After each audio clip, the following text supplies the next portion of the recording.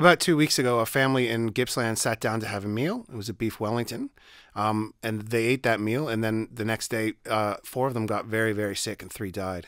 In the last 2 weeks, the homicide squad's been brought in to investigate, although they're stressing this isn't necessarily a homicide, but they are looking into the details of how these people all at one meal managed to get sick, and who might be responsible, what might be responsible, and the attention is focused on the death cap mushroom and the person who cooked the meal, Erin Patterson. Erin Patterson is the daughter-in-law of 2 of the victims. There's been intense speculation about what her involvement in all this has been. Today it's come out that Erin Patterson has provided a sworn statement to police voluntarily, explaining her side of what happened. She's spoken to the media before, but this is the first time she's ever done it in any kind of detail, providing information to police themselves. Patterson basically said that she'd had the mushrooms for more than 3 months in her cupboard. She had bought them 3 months ago or so from an Asian grocery in Mount Waverly. They were dehydrated mushrooms which she'd purchased, and they'd been basically in her shelves for that time until she cooked this meal. Patterson invited her friends over, and they all brought a dish, something to eat, and she cooked beef Wellington.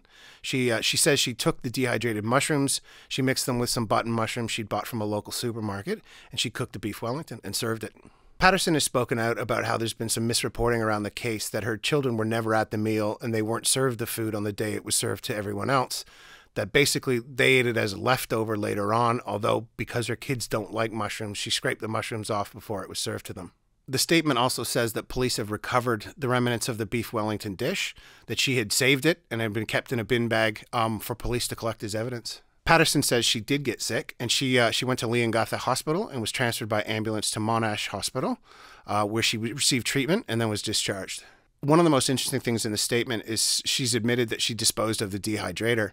She says that when the attention started to focus on her and people were blaming her for the poisonings and questioning how she could have done it or why she did it, she went home, she took the dehydrator, and she disposed of it at a local tip.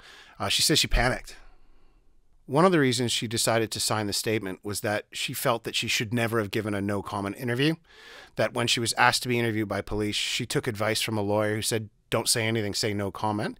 And she now regrets that, and she wants to be able to try to set the record straight. Patterson has been very clear that she says she was not responsible for this, she didn't do it intentionally, and she doesn't really understand how the poisoning occurred.